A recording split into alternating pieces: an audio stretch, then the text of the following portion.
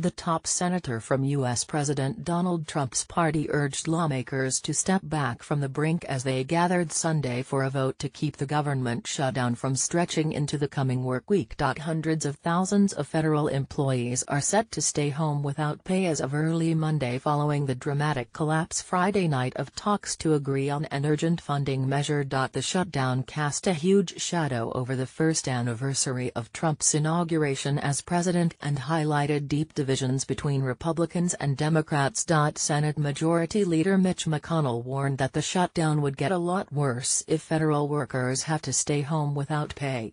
Today would be a good day to end it, McConnell said from the Senate floor during a rare Sunday session aimed at reaching a deal ahead of a vote he said would take place at 100 a.m. 0600 GMT Monday, unless progress is made sooner.